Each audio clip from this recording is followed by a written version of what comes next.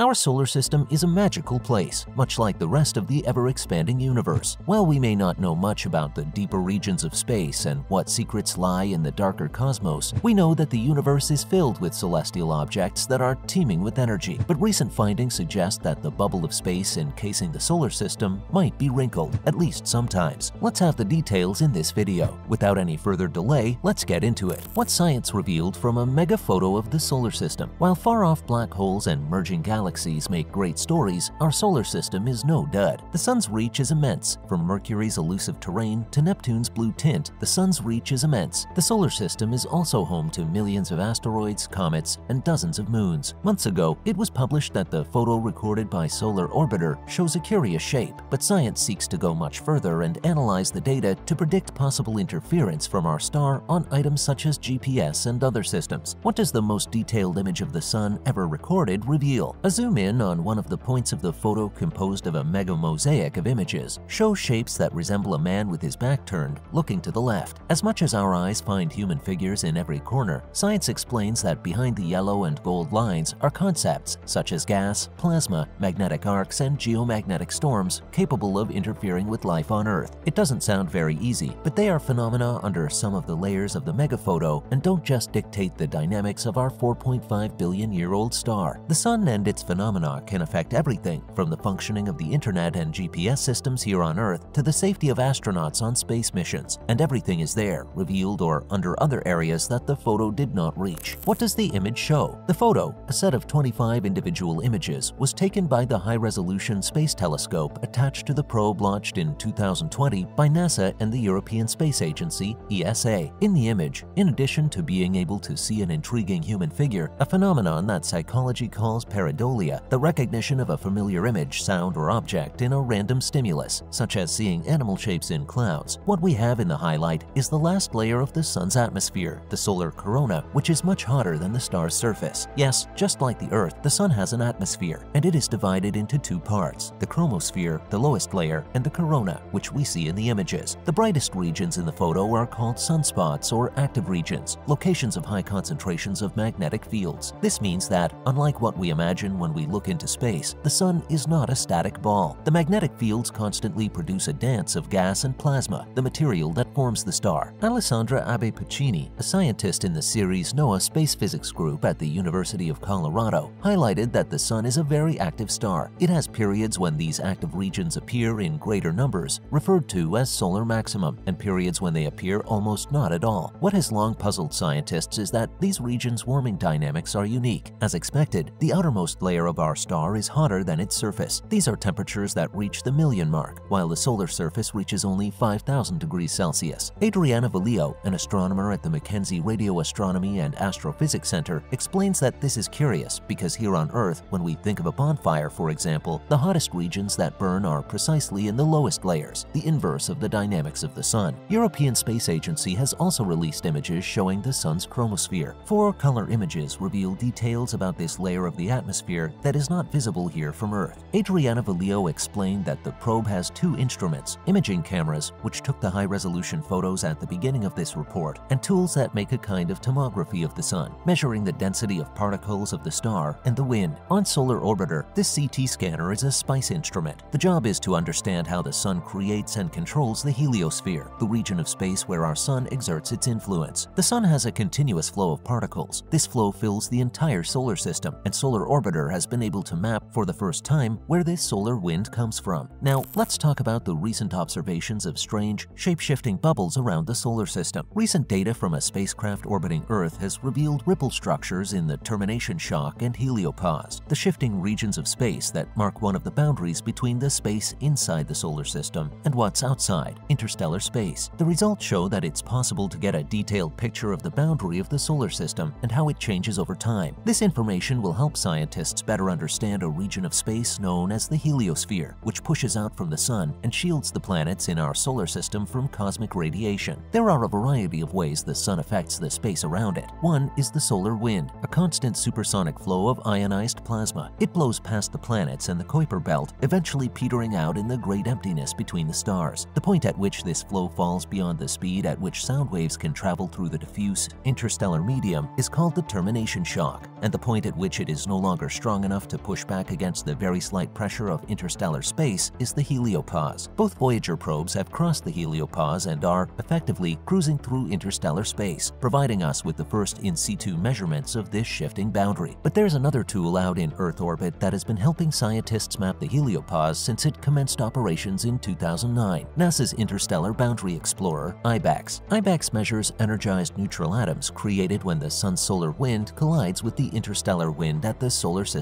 boundary. Some atoms are catapulted further into space, while others are flung back at Earth. Once the strength of the solar wind that produced them is considered, energized neutral particles that return our way can be used to map the shape of the boundary, a bit like cosmic echolocation. Previous maps of the heliosphere structure have relied on long-scale measures of the evolution of solar wind pressure and energetic neutral atom emissions, which resulted in the smoothing of the boundary in space and time. But in 2014, over roughly 6 months, the dynamic pressure of the solar wind increased by roughly 50%. A team of scientists led by astrophysicist Eric Zernstein of Princeton University has used this shorter-scale event to obtain a more detailed snapshot of the shape of the termination shock and heliopause and found huge ripples on the scale of tens of astronomical units. 1 astronomical unit is the average distance between Earth and the Sun. They also performed modeling and simulations to determine how this high-pressure wind interacted with the solar system boundary. They found that the pressure front reached the termination shock in 2015, sending a pressure wave through the region between the termination shock and the heliopause, known as the inner heliosheath. At the heliopause, a reflected wave travels back, colliding with the still incoming flow of charged plasma behind the pressure front, creating a storm of energetic neutral atoms that fills the inner heliosheath by the time the reflected wave arrives back at the termination shock. The team's measurements also show quite a significant shift in the distance to the heliopause. Voyager 1 crossed the heliopause in 2012 at a distance of 122 astronomical units. In 2016, the team measured that the distance to the heliopause in the direction of Voyager 1 was around 131 astronomical units. At that time, the probe was 136 astronomical units from the Sun, still in interstellar space, but with a ballooning heliosphere behind it. The team's measurement of the heliopause in the direction of Voyager 2 in 2015 is a little trickier. It is 103 astronomical units, with a margin for error of 8 astronomical units on either side. At that time, Voyager 2 was 109 astronomical units from the Sun, which is still within the error margin. It didn't cross the heliopause until 2018 at a distance of 119 astronomical units. Both measurements suggest that the shape of the heliopause changes, and not insignificantly. It's not entirely clear why. However, in 2025, a new probe will be sent into space to measure energetic neutral atom emissions with higher precision and across a wider energy range. That, the team said, should help answer some of the perplexing questions about the weird invisible wrinkly bubble that protects our little planetary system from the strangeness of space. That concludes today's video. If you found the video helpful, please consider giving us a thumbs up, and don't forget to share the video with your friends and family. See you next time.